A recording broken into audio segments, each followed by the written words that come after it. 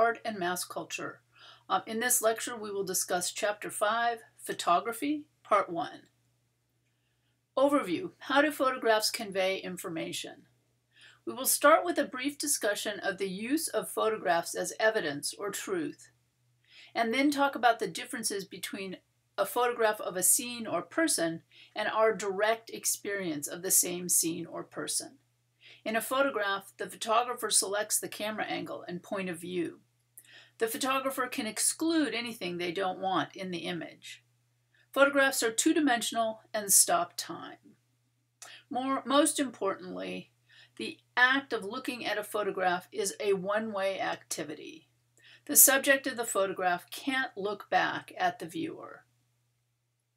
Then we will consider the three things necessary for the invention of photography to occur.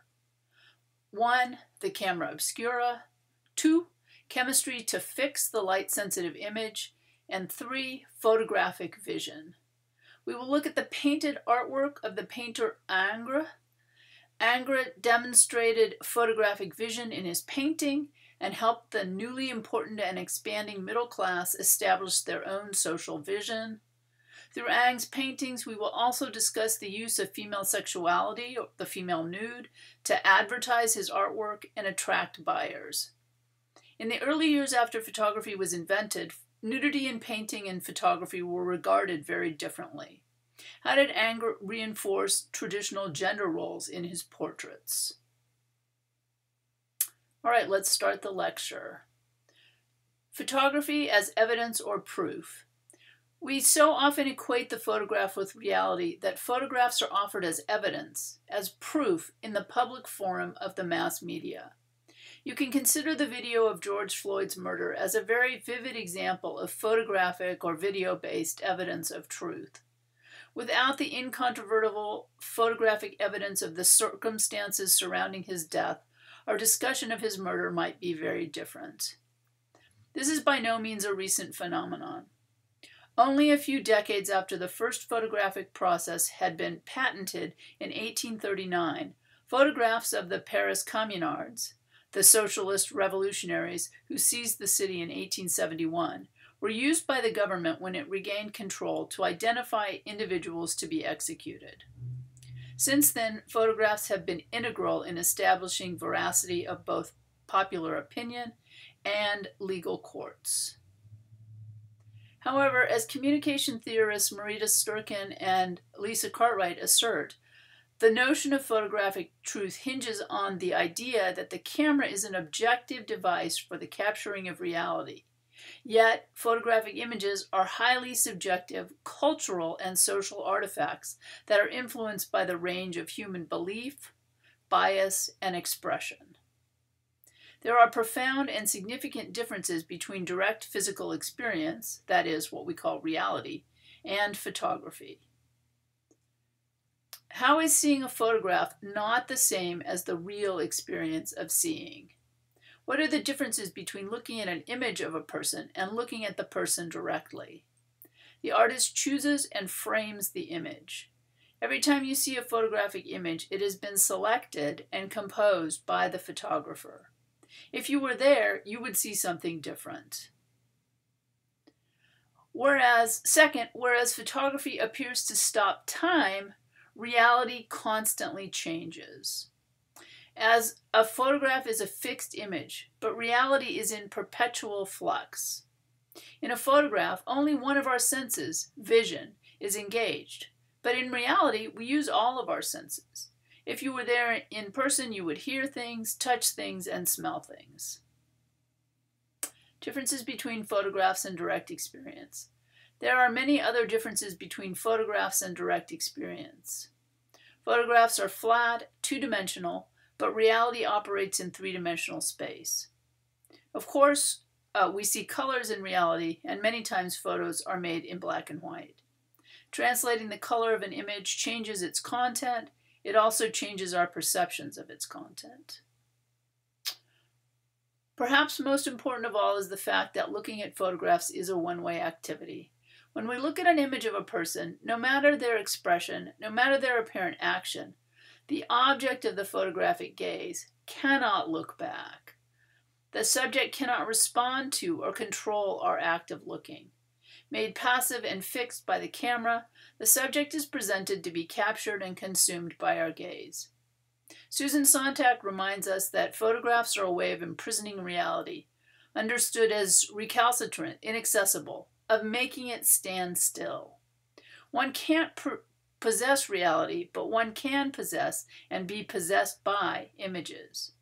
Sontag is critical of some artists' work, saying that it is based on distance, on privilege, on a feeling that what the viewer is asked to look at is really other. As we survey the history of photographic images, we need to continue considering the relationships between photography and truth, photography and aggressive visual possession, and photography and the other. Pre-photography, 3 elements. The invention of photography involved the connection of 3 elements. The first element was the camera obscura, which, as we have noted, was known and used by artists for centuries. Art historians were certain that Johannes Vermeer used one in the 17th century, and camera obscuras were popular artist tools by the 18th century. It is easy to convert a camera obscura into a camera. Many of the first photographers used these converted camera obscuras to take their first photographs. Camera obscura. The name literally means dark room. Based on the principle that a small hole in a box produces an upside-down image on the side of the box opposite the hole, called a pinhole camera. These were manufactured by the Dutch starting in the 17th century. They had added lenses and mirrors to turn the image right side up, and they were used as drawing aid for artists so they could get the perspective correct. And here are pictures of several different versions of the camera obscura, some more elaborate and some basically just a wooden box with a lens. And you will remember the painting by the Dutch artist Vermeer, in which Vermeer uses the camera obscura to create the correct perspective. And this painting by Vermeer, called The View of Delft, also using the camera obscura for perspective. And you might remember that Vermeer emphasizes these circles of confusion from the lenses of the camera obscuras. He likes them so much he adds more of them to the painting. All right, the second element needed for photography is chemistry, or fixer. The second element was the chemistry that allowed an image projected by light to be permanently fixed. The chemistry anticipated photography's invention by some time as well. As early as the 1600s, it was observed that powdered nitrate of silver blackened when exposed to the sun. By the beginning of the 19th century, Thomas Wedgwood was conducting experiments that allowed him to capture silhouette images, but he couldn't make them permanent. Eventually, Daguerre and Talbot found chemicals to fix photographic images. The third element needed was the development of photographic vision. The third element necessary for the invention of photography was the development of photographic vision. We have examined many steps that led to the development of this vision. The purpose of art, before photography was invented, was precisely to improve upon nature. Art humanized nature. It did not just passively record it. The totally objective images produced by the photographic camera generally do not have this sense of composition that was considered to be an essential element of art. All right, Jean-Auguste Dominique Ingres, academic painting before photography. One of the most important artists to see and paint in the language of photography was Ingres, a star pupil of Jacques-Louis David. David had given the Academy a more democratic form during the French Revolution. He also opened up the salons. David further revised the Academy and salon system under Napoleon, continuing the progress toward openness initiated earlier. The relatively increased democratic tenor of the Academy is reflected in the fact that of the 410 artists represented in the Salon of 1808, 50 were women. After Napoleon's fall, Ingres took over as director of the Academy. Following the example of David under Napoleon, Ingres produced paintings that glorified the center of power in the new social order. And this is the middle class or the bourgeoisie.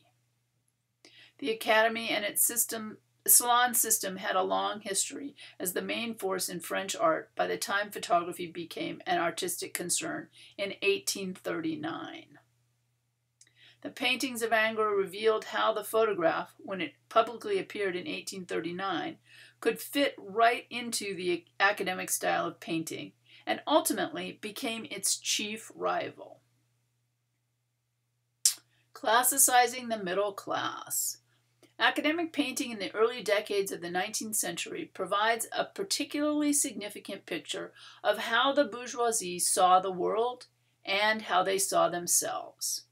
One of the most important needs of the politically dominant middle class was for validation of its new position of power. The newly arrived businessmen and industrialists wanted to appear as a direct extension of the traditional society they had overturned and replaced. Since scenes from classical mythology and history had been the main themes of traditional aristocratic painting, Ingres used similar themes to classicize the bourgeoisie.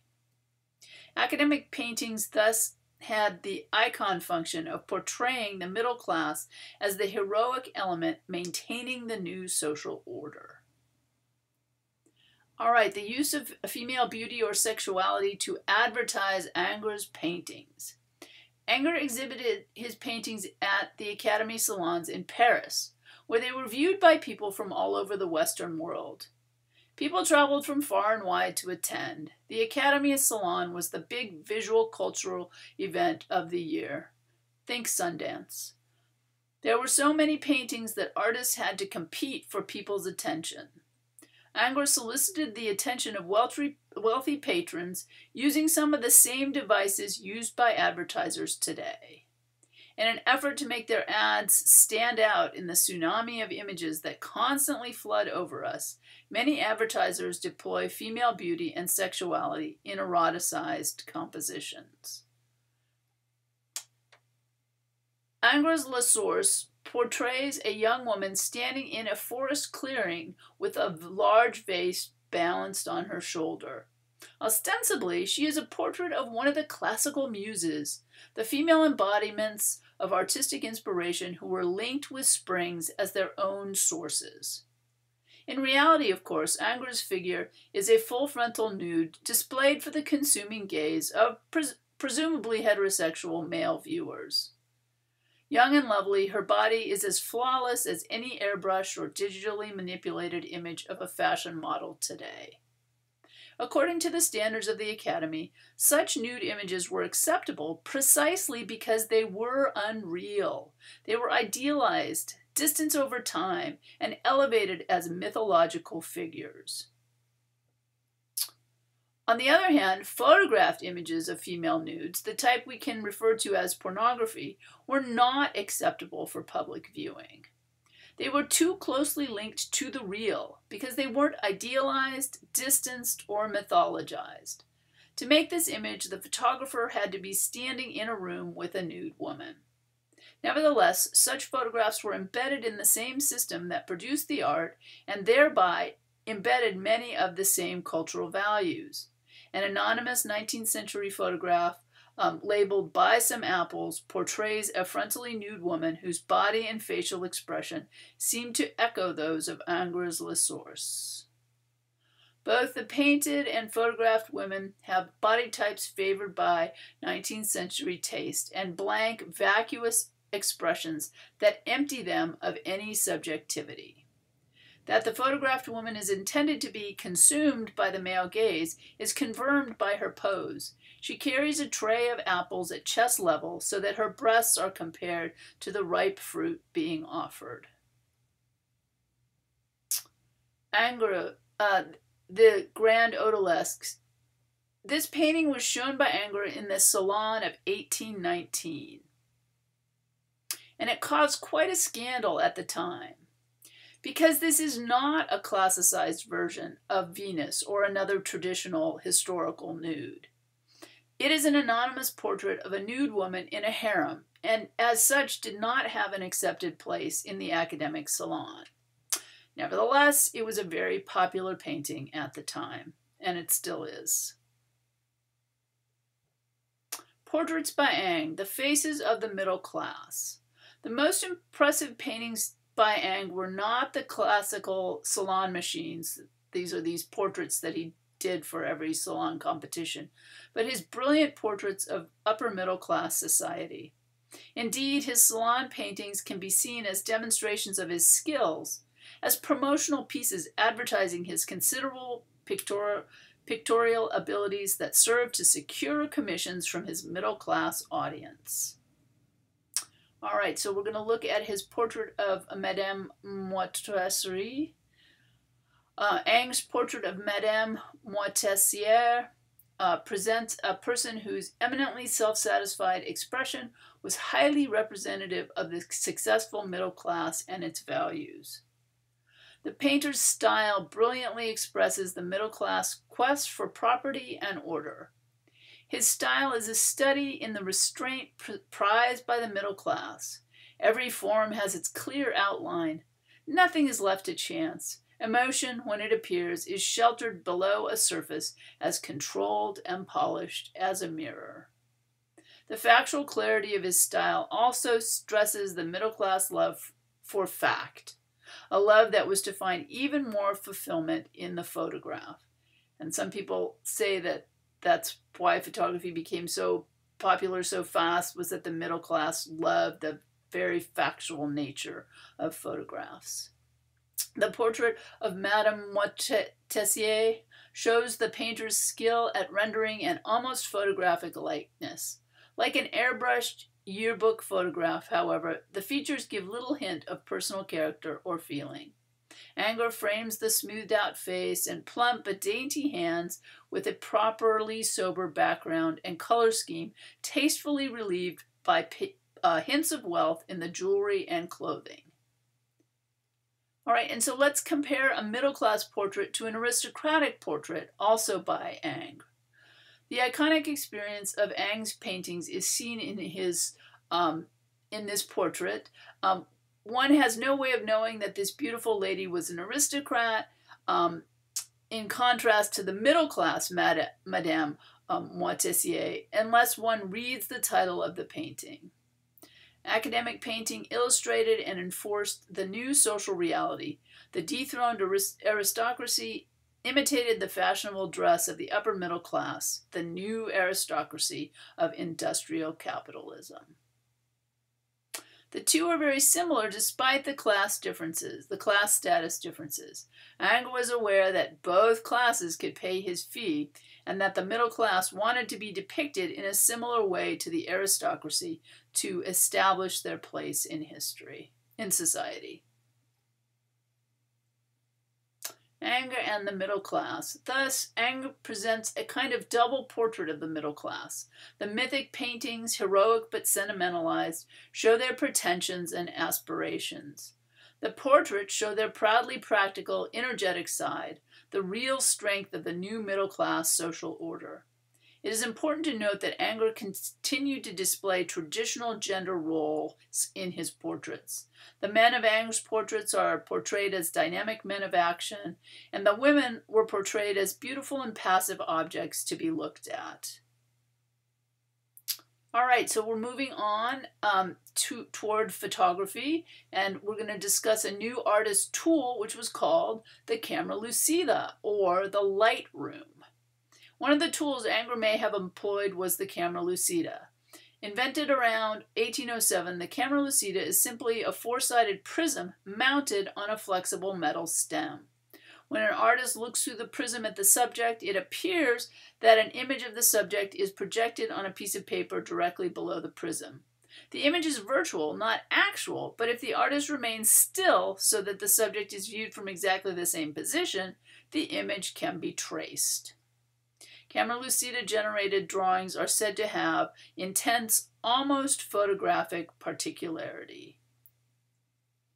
And here you can see the camera lucida in action. This is a mechanical aid to help artists draw from nature more effectively. And apparently they were quite difficult to use.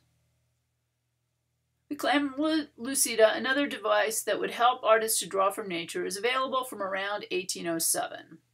This is called the light room or camera lucida instead of dark room or camera obscura. It consists of a prism with two silver-sided set on a rod. You were supposed to be able to see the scene you were looking at and the paper at the same time, so you could trace the scene easily on the paper. So it allowed you to look out and down at the same time. Like I said, they were notoriously difficult to use. And here you can see a camera lucida sketch by Sir John Herschel. So he was looking out at this scene through that little prism, and as he looked out, he was also looking down, and he could trace what he saw through the prism. All right, the invention of photography. Frenchman Joseph Nicephore Niepce may have created the first fixed photographic image in the summer of 1826. Now, I just want to pop in a little note. Even though this is a photograph and it's from 1826, we're going to count the year that photography was invented as 1839, or the year that it was first patented. So just remember that there's a little gap there. His fuzzy, awkward composition of village rooftops required an 8-hour exposure. 2 years later, he met Louis Daguerre, and the two men formed a partnership. Niepce died unexpectedly in 1833, and Daguerre took his research and used it to invent his own process.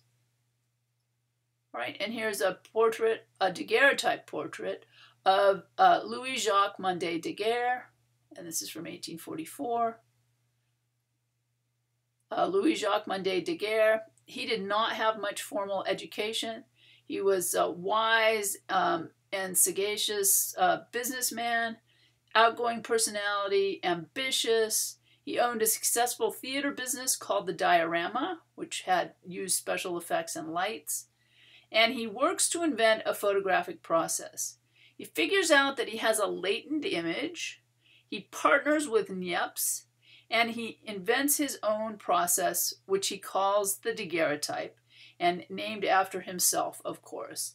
And you can remember that he was from the middle class, and he understood the value of including his own name in something that he wanted to market. And we'll see that that's different from Talbot, who is from the wealthy class and does not name his process after himself. All right, and this is one of the dioramas Daguerre ran. It was a big theater where people would come and sit and watch these pictures pre-photographically. All right, in 1839, Daguerre announced his photographic process, a process he modestly called the daguerreotype, to the French public. One of Daguerre's early images was shot from his Paris studio window, looking down at the street below. Because the exposure time for early daguerreotypes was so long, Daguerre did not capture the images of any people or carriages moving in the street. The only human figure visible is the man standing on the corner getting his shoes shined, and there is some conversation which says Daguerre may have paid this man to stand there. Apparently he stood and talked to the shoeshine boy long enough to be one of the first people ever photographed. Daguerreotype images were shockingly real. They were very detailed and they looked very real. And here you can see a larger version of the view of the Boulevard du Temple. This is from 1839, and here is that man standing to get his shoes shined. All right, the daguerreotype technique, however, had several drawbacks. It produced a one-of-a-kind image, so there was just one image, a positive image on a metal support. If you're familiar with the Polaroid process, you might, it's kind of the same idea. And it also involved the use of highly toxic chemicals, including hot mercury, which is really bad for you. And you can see here that the daguerreotype is here. It has a mirrored surface, and they put them in these little cases with velvet, and a piece of glass to protect it, so that the metal surface wouldn't get scratched. All right, and now we're going to move on to our second inventor, whose name is William Henry Fox Talbot. And if you remember, he was from the wealthy class, and we'll see that he does not name his photographic process after himself. All right, it was Englishman William Henry Fox Talbot who invented the positive-negative photographic process that allows multiple original images to be printed from the negative. Talbot had used the camera lucida but had been frustrated by his lack of drawing skills. By 1835, Talbot had used the camera obscura to create a negative image of the window of his home at Lecoq Abbey in Wiltshire. This is in England. He inserted the images in his journal and wrote beside it, "Latticed window with the camera obscura, August 1835, when first made, the squares of glass, about 200 in number, could be counted with the help of a lens." Talbot realized he could create a positive image by essentially making a photograph of the negative. Only a few weeks after Daguerre's announcement in France, William Henry Fox Talbot announced to the Royal Institute of Drawing that he had discovered a method of what he called photogenic drawing. He called his process the calotype, and this is from the Greek kalos for beauty, beautiful. And here you can see, I know it's a really bad picture, but if you used a magnifying glass, you could see all the tiny panes in the window. And of course, this is a negative image. So what's normally light, the light coming in through the window, is black, and what's normally dark, which is the inside of the window, the inside of the building, is light in this negative image. All right, Talbot realized he could create a positive image by essentially making a photograph of the negative. Oh, I already did this one. Sorry about that. Okay, and this is his book. So 5 years later, Talbot published The Pencil of Nature, the first commercial book illustrated with actual photographs. And this is the cover of the book and the title page. And here is his studio. So in order to make all the prints for the book, he set up a photographic processing studio. And here you can see the converted camera obscura with the lens sitting on this kind of a crude tripod. And you can see the man being propped up because they had to sit still for such a long time. And then here you can see he's using the negative that he made and sandwiching it with another piece of paper in order to make a positive image. And there's no fancy shutter or anything. He's just taking off the lens cap. And sometimes you see them holding a little clock because these images would be several minutes long. All right, William Henry Fox Talbot. Later in his life, Talbot assessed his contribution. He said, quote, "I do not profess to have perfected an art, but to have commenced one, the limits of which it is not possible at present exactly to ascertain." And of course, even today, we can't ascertain the limits of photography. All right, Hippolyte Bayard. As soon as Daguerre and Talbot published their photographic inventions, a host of others from all over the world, as far away as Brazil and Norway, claimed to have produced fixed images before 1839. But again, I just want to caution you that for the purposes of, say, a quiz in this class, you want to remember 1839 as that lucky number for the invention of photography. The most luckless pioneer was Parisian clerk Hippolyte Bayard, who exhibited 30 of his photographs in July of 1839. His technique produced one-of-a-kind direct positives based on the chemical reactions of silver chloride, potassium iodide, and sunlight. And again, here it's all about who you know. Daguerre had gotten in with the French government, and so, of course, they championed his process over Bayard's. Overlooked by both the authorities and the public, Bayard protested the inequities of history in his 1840 image, Self-Portrait of a Drowned Man. On the back of the print he wrote, "The body you see is that of Mr. Bayard.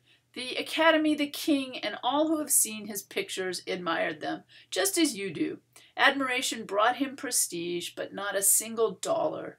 The government, which gave Mr. Daguerre so much, said it could do nothing for Mr. Bayard, and the wretch drowned himself."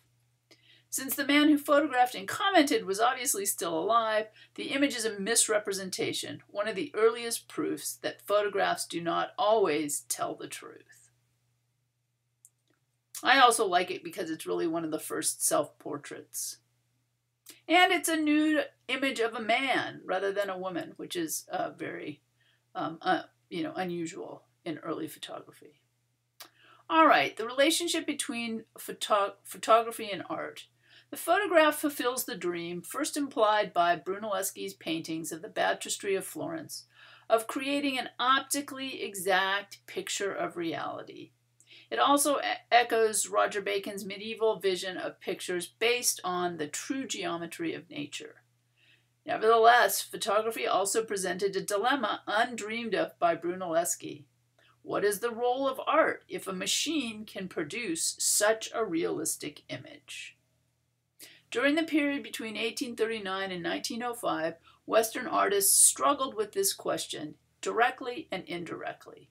Their struggle generated two opposing kinds of response. One, that of academic painting, used perspective to create an art that imitated the optical realism of photography.